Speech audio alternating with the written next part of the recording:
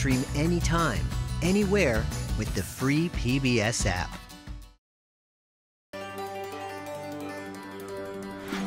It might seem obvious. Skyscrapers should look tall.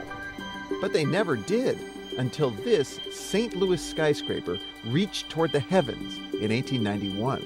The thing about the Wainwright that's so extraordinary is it's the first building that revels in the height. Not just that it can go up to 10 stories, but that it can do that in a lyrical way. Louis Sullivan claimed to have designed the Wainwright building in just 3 minutes. But in reality, he was building on a decade of discoveries by other architects.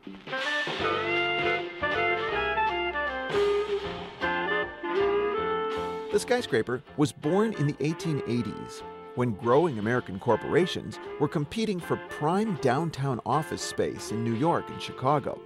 That drove real estate prices through the roof. So the clients and the architects want to figure out how to make buildings that are taller. Architects answered the call with new technologies, most importantly, something called skeleton frame construction. Instead of holding up their buildings with thick masonry walls of brick and stone, architects found a new way to support tall buildings with thin metal frames. And the walls were mostly there to keep people inside warm and dry. Another invention that made the skyscraper possible was the passenger elevator. After all, who wants to work in a 10-story walk-up? 10, please. So, architects had all the technology they needed to build tall, but they still hadn't figured out what tall buildings should look like. So a lot of tall buildings look like short buildings just made bigger, or like, in some cases, even 2 or 3 short buildings piled on top of each other. Louis Sullivan felt this new American invention, known as the skyscraper, called for a new approach. The skyscraper, he wrote, must be every inch a proud and soaring thing.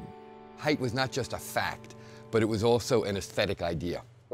And yet, when Sullivan sat down to design this skyscraper for beer brewer Ellis Wainwright and his mother, Catherine, the architect was reportedly stumped. So he went for a walk to clear his head. The fresh air must have done him some good, because as Sullivan walked down this Chicago street, the design suddenly came to him.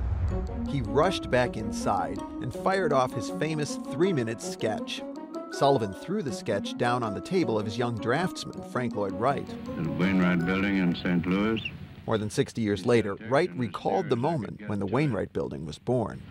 He said, "Wright, the thing is tall. What's the matter with a tall building?" And there it was, tall. So how did Sullivan make the skyscraper soar, despite the fact that it's only 10 stories tall? Well, for starters, he divided the building into 3 parts, what's known as a tripartite design. First, there's the 2-story base. 2 stories visually made it look solid, but it also gave it that kind of comfortable human scale. Then, above the base, you have floor upon floor of identical offices. This second part is where Sullivan really draws your eye upward. The horizontal elements, or spandrels, are recessed, while the vertical piers project without interruption for 7 stories. Almost till it reaches the top of the building. But then a building has to end somewhere. That's the third part of the building. And so then these vertical lines, as they reach the very top, suddenly burst into ornament. The terracotta ornament doesn't feature the columns of ancient Greece and Rome. Instead, Sullivan looks to nature. All the while, Sullivan doesn't let us forget the technology that made skyscrapers possible in the first place. While earlier skyscrapers almost seemed ashamed of their steel frames, the Wainwright building emphasizes its skeleton. The steel frame's the essence of the building. It's what makes it stand. It's symbolic of the time, symbolic of the technology. The Wainwright building set the tone for the next century of skyscraper construction. Skyscrapers would continue to celebrate their height, and they would continue to show off their steel frames. But ultimately, Sullivan felt the best form of flattery was not imitation, but individualism. Part of what Sullivan felt was important about the United States and America was the power of the individual to express themselves for the benefit of everybody. And if you have each person taking their own talents and bringing buildings vibrantly alive, you are creating an American architecture.